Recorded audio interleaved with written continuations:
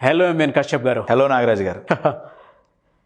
చాలామంది లైఫ్లో ఏదో ఒక స్టేజ్లో ప్రేమలో పడతారు. ప్రేమలో పడిన తర్వాత లవ్ ఫెయిల్యూర్కి వెళ్ళిపోతూ ఉంటారు. విఫలమైన తర్వాత దాని నుంచి బయటపడాలి అని అంటే నిజంగా ఇంకొక జన్మ తీసుకున్నట్లే అనుకోవాలి. అంటే ఇప్పుడున్న జనరేషన్ గురించి మాట్లాడుకోవాలి అని అంటే కొంతమంది డ్రగ్స్కి అలవాటైపోతున్నారు, కొంతమంది ఏమో తాగుడుకి బానిసైపోతున్నారు, కొంతమంది డిప్రెషన్ మెయింటైన్ చేస్తున్నారు.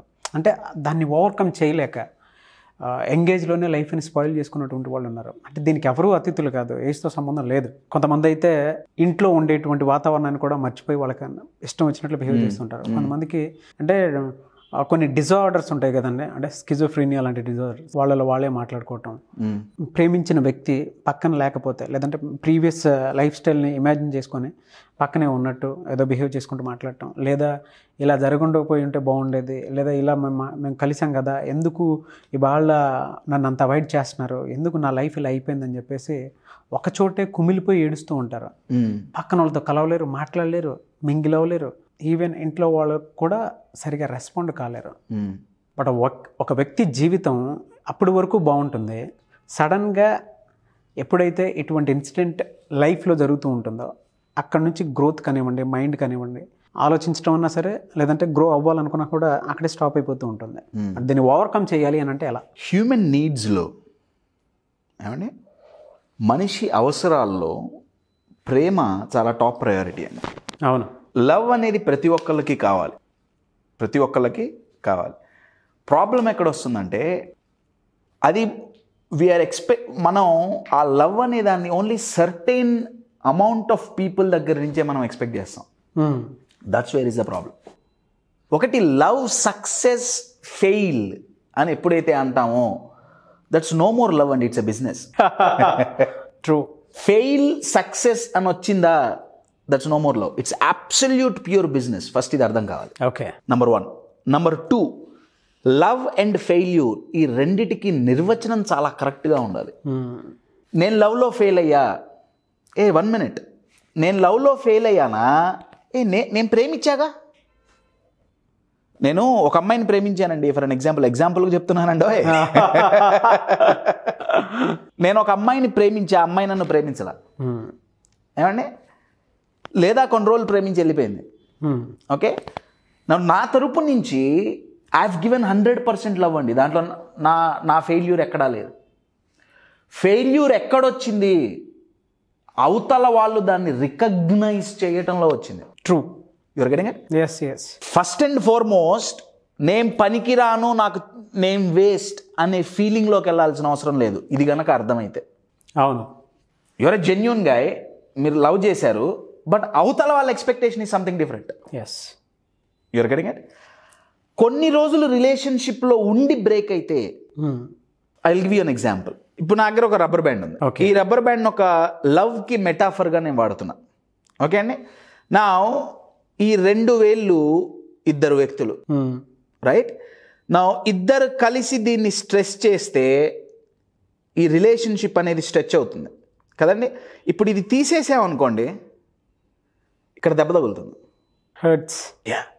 రిలేషన్షిప్లో ఉన్నట్టుండి ఒకళ్ళు వెళ్ళిపోయారా, పట్టుకున్న వాడికి దెబ్బ తగులుతుంది గట్టిగా, చాలా గట్టిగా. ఇది ఎంత గుంజితే వదిలిన తర్వాత అంత ఎక్కువ దెబ్బ తగులుతుంది. అంటే ఎంత ఇమోషనల్గా బాండ్ స్ట్రెచ్ అయిందో, ఫెయిల్ అయినప్పుడు అంత దెబ్బ ఎక్కువ తగులుతుంది. అవును. అవతల వాళ్ళు పట్టుకుంటారా వదిలేస్తారా అన్నది మన కంట్రోల్లో లేదండి ఫస్ట్. ఓకే, దీనికి సొల్యూషన్ ఏంటి? ఫస్ట్ సొల్యూషన్, ఇక్కడ ఏమన్నా సేఫ్టీ పెట్టుకోవాలండి. నేను ఇక్కడ ఒక సేఫ్టీ పెట్టుకున్నానా, ఒకవేళ వదిలేసినా పెట్టుకున్న దానికి దెబ్బ తగులుతుంది తప్ప నా మనసుకు గాయం కాదు. You're getting it? ఆ సేఫ్టీ ఎక్విప్మెంట్ పేరు చాలా చిన్నది కానీ చాలా పవర్ఫుల్. దాని పేరే యాక్సెప్టెన్స్ అండి. వినటానికి చాలా సింపుల్ అండి. యాక్సెప్ట్ చేయండి, అరే కశ్యప్ నువ్వు ఫెయిల్ అయితే తెలుస్తుందిరా ఆ బాధ, అవును అంటారేమో. యాజ్ అ సైకాలజీ తెలిసిన వాడిగా హ్యూమన్ బ్రెయిన్కి ప్రేమ, బాధ, విషాద్ ఇవేం తెలియవండి. హ్యూమన్ బ్రెయిన్కి తెలిసింది ఒక ఫార్మాట్ మాత్రమే. మీరు బాధపడుతున్నారు, మీ బ్రెయిన్లో ఒక ఫార్మాట్ ఫంక్షన్ నడుస్తుంది. మీరు ఆనందపడుతున్నారు, ఇంకొక ఫార్మాట్లో ఫంక్షన్ నడుస్తుంది అంతే. ఫార్మాట్ మారిందా, ఫంక్షన్ మారిపోతుంది. అసలు దానికేం తెలియదు. Your getting it? So number 1, దెబ్బ తగులుతుంది అని ఫస్ట్ గ్రహించాలండి. అవును, రైట్? దెబ్బ తగులుతుంది అని మెంటల్గా ప్రిపేర్ అయ్యి యాక్సెప్టెన్స్ అనే బ్యాండేడ్ ముందుగా వేసుకుంటే ఫస్ట్ దెబ్బ తగలకుండా చాలా సేఫ్ అవుతాం. నెంబర్ 2, కశ్యప్ ఇది నాకు తెలీదు, నేను ఆల్రెడీ దెబ్బతిన్నా, వాట్ నెక్స్ట్? అవును, your getting it? What next అంటే ఆ దెబ్బ తగిలినప్పుడు వాళ్ళ థాట్ ప్రాసెస్ ఏంటంటే, వీళ్ళు తప్ప నాకు ఇక జీవితం లేదు, లవ్ ఫెయిల్ అని ఎందుకు బాధపడుతున్నావు? ఆ వ్యక్తితో ఇప్పుడు నాకు జీవితం ఒక రకంగా ఉండాలి అని ఒక ఎక్స్పెక్టేషన్ ఉందండి. అవును, ఈ బిల్డింగ్ కట్టేటప్పుడు బ్లూ ప్రింట్ ఎలా ఉంటుందో, లైఫ్కి ఒక బ్లూ ప్రింట్ ఉంటుంది ప్రతి మనిషికి. నా జీవితం ఇలా ఉండాలి, ఈ వ్యక్తితో ఉంటే ఇలా ఉంటుంది. ఈ వ్యక్తి వెళ్ళిపోయాడు ఆర్ వెళ్ళిపోయింది, జెండర్ ఏదైనా, వాళ్ళ మైండ్కు ఉండే భయం ఏంటంటే, బాధ ఎందుకు వస్తుందంటే, అరే నా లైఫ్లో నేను అనుకున్నది రీచ్ అవ్వలేనుగా, ఇది లేకపోతే అది సంతోషం కావచ్చు, ఇంకేమైనా కావచ్చు, ఈ వ్యక్తి లేకపోతే నాకు జీవితం లేదు అని వాళ్ళ మైండ్లో ఒక బిలీఫ్ స్ట్రాంగ్గా నాటుకుంటుంది. Basic needs meet అవ్వలేమేమో. నా క్వశ్చన్ ఏంటంటే, అంతకుముందు ఎలా మీట్ అయ్యారు? నా ఫస్ట్ క్వశ్చన్. సెకండ్ క్వశ్చన్, ఒకవేళ వీళ్ళు మీ లైఫ్లో ఉండకపోతే అసలు ఆ పరిచయమే కాలా, నీడ్స్ మీట్ అయ్యే వాళ్ళ కదా? ఫ్రాంక్గా నిజంగా మాట్లాడుకుంటే డెఫినెట్గా అయ్యేవాళ్ళు. నెంబర్ 2.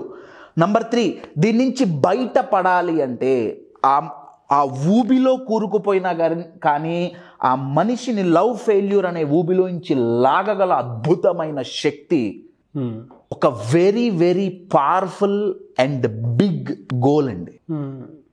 నేను స్టడీ చేసిన ఎంతో లవ్ ఫెయిల్యూర్స్ వాళ్ళు బయటపడటానికి కారణం దీనికంటే ఒక బిగ్ గోల్ ఒకటి అచీవ్ చేయాలి అని వాళ్ళు లైఫ్లో పెట్టుకోవటమే దానికి కారణం. ఆ బిగ్ గోల్ ఎప్పుడైతే ఉంటుందో ఇది స్లోగా బయటపడుతుంది. You are getting my point? Number 1, hurt అవ్వకుండా ఉండటం కుదరదు. You be very very prepared with acceptance. Number 1. Number 2, వాళ్ళు లేకపోతే నాకు జీవితం ఉండదు అన్న ఆలోచన ఎప్పుడైతే వస్తుందో, వాళ్ళు లేకుండా అంతకుముందు జీవితం ఎలా గడిచింది మరి? అప్పుడు మైండ్ ఏం చెప్తుందంటే, వాళ్ళు ఉంటే బెటర్ అయింది, అంటే జీవితం ఉంటుంది. You're only looking for better నా. You're getting my? నెంబర్ 3, అసలు వీళ్ళు నాకు లైఫ్లో పరిచయం ఎప్పుడు కాకుండా ఉంటే నేను ఏ గోల్ రీచ్ అయ్యి ఉండేవాడిని, ఇది లేకుండా ఉంటే నేనేం అచీవ్ చేసేవాడిని. వాళ్ళు ఆల్రెడీ 10th ఇంటర్లోనో గోల్ పెట్టుకొని ఉంటారు. నాకు తెలిసిందంటే ప్రతి ఒక్కరికి చిన్నప్పటి నుంచి ఒక గోల్ ఉంటుంది, పెద్ద అయ్యే కొద్దీ అది మారుతూ వస్తూ ఉంటుంది. కొంతమందికి ఏంటంటే పర్సన్స్ ఎప్పుడైతే యాడ్ ఆన్ అవుతారో, అది ఎమోషనల్ అటాచ్మెంట్ కానివ్వండి, ఫిజికల్ అటాచ్మెంట్ త్రూ కానివ్వండి, అట్రాక్షన్ త్రూ కానివ్వండి, ఎప్పుడైతే యాడ్ ఆన్ అవుతారో గోల్స్ కానీ అవి కానీ కొంత మారుతూ ఉంటాయి, అంటే మర్చిపోతారు.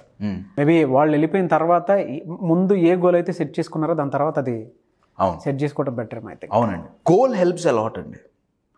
Goal is the medicine for depression అండి. నేను ఒక ఎగ్జాంపుల్ చెప్తాను. షూర్. డాక్టర్ మిల్టన్ ఎరిక్సన్ అని greatest hypnotherapist of all time అండి, ఇప్పుడు లేరు, చనిపోయారు. ఆయన గారు చేసిన కొన్ని కేస్ స్టడీస్ నేను చదివాను. రైట్? ఆయన గారి దగ్గర శిష్యుల దగ్గర నేను చాలా నేర్చుకున్నా యూరోప్లో. ఒక కేస్ స్టడీ ఏంటంటే, ఒక అమ్మాయి very severe depression because of love failure అండి. ఓకే, ఆ అమ్మాయికి ఆయన ఏం సమాధానం చెప్పాలో ఆయనకు అర్థం కాల. ఓకే, ఆయనకు పోలియో, వీల్ చైర్ తప్ప ఇంకో ఆప్షన్ లేదు. ఆ వీల్ చైర్లోనే ఆ అమ్మాయి ఇంటికి వెళ్ళాడు కౌన్సిలింగ్ సెషన్ కోసం. ఓకే, వెళ్ళినప్పుడు గమనిస్తే, ట్రూ ఇన్సిడెంట్ అండి, గమనిస్తే ఆ అమ్మాయి ఇంట్లో ఒక పెక్యూలియర్ ప్లాంట్ ఒకటి ఉందండి. ఇట్స్ నాట్ అవైలబుల్ ఎవ్రీవేర్ అండి. దాన్ని పెంచడం కూడా, ఆ ప్లాంట్ని ఇది చేయటం కూడా వాళ్ళందరి వల్ల అయ్యేది కాదు. దానికి చాలా కేర్ తీసుకోవాలి, చాలా డిఫరెంట్గా. ఆ అమ్మాయిని డాక్టర్ మిల్టన్ ఎరిక్సన్ అడిగారు, నీకు ఇది ఎలా తెలుసు? ఆ అమ్మాయి ఏమందంటే, నాకు ప్లాంట్స్ ఇది చేయటం, గార్డెనింగ్లో ఎస్పెషల్లీ ఈ స్పెసిఫిక్ ప్లాంట్స్ని పెంచడం అంటే నాకు సత్యంత ఇష్టం.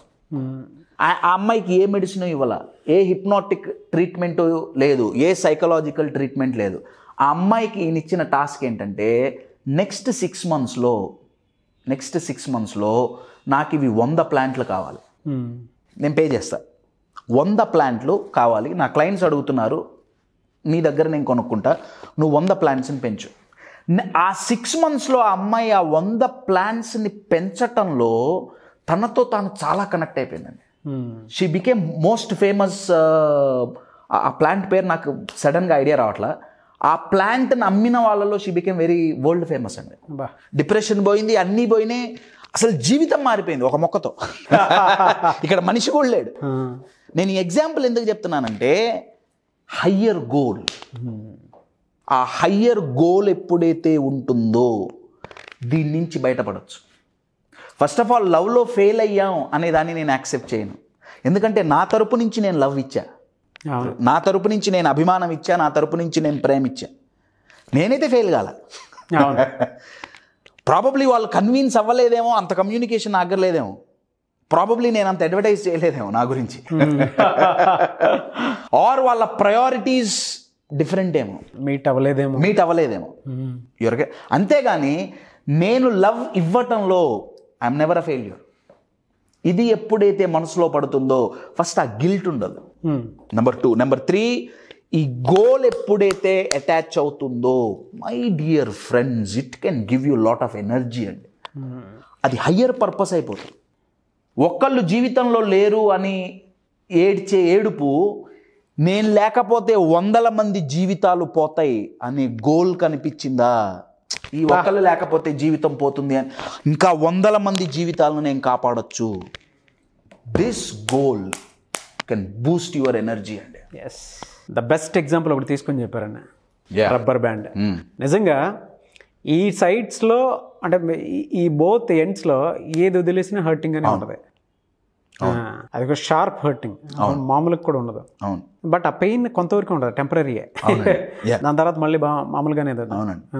నథింగ్ ఈజ్ పర్మనెంట్ అనేది చాలా వెరీ పవర్ఫుల్ బిలీఫ్ అండి. అవును, ఒక ఎంపవరింగ్ బిలీఫ్. అవును, వెరీ పవర్ఫుల్ బిలీఫ్.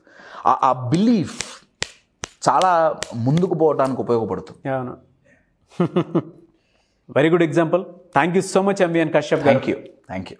చాలామంది ఆన్లైన్ ఆఫ్లైన్ క్లాసెస్ గురించి అడుగుతూ ఉన్నారు. అండ్ నాకు తెలిసి కొన్ని కంపెనీసే, రియల్ ఎస్టేట్ కంపెనీస్ కానివ్వండి, కార్పొరేట్ కంపెనీస్ కానివ్వండి, లేదంటే కొన్ని మాధ్యమాలకు సంబంధించినటువంటి ఇవి కానివ్వండి, and gated communities, schools, colleges, వాళ్ళ సెషన్స్ గురించి అడుగుతున్నాయి. ఇటువంటివే ఎక్కువగా ఫేస్ చేస్తున్నారు. ఏ ప్రాబ్లంకైనా సరే సెషన్స్ అయితే కావాలి ఖచ్చితంగా. అది 1 day 2 days సెషన్స్ లాంటివి కూడా కావాలని చెప్పేసి అడుగుతూ ఉన్నారు. అండ్ కొంతమంది మీ పర్సనల్ సెషన్స్, వర్క్షాప్స్ అవి అడుగుతూ ఉన్నారు. సో మిమ్మల్ని అప్రోచ్ అవ్వాలి అని అంటే ప్రాసెస్ ఏంటి? ఇట్స్ క్వైట్ సింపుల్ అండి. Contact the number on the screen. ఆగస్ట్లో 26th to 28th 3 days programme offline హైదరాబాద్లో చేస్తున్నాం. ఇట్స్ క్వైట్ బిగ్ ప్రోగ్రామ్ అండి. లిబరేట్ ద ఇన్నర్ ఛాంపియన్ అనే టైటిల్తో చేస్తున్నాం. August is a month for freedom. మన దేశానికి స్వాతంత్రం వచ్చిన రోజు.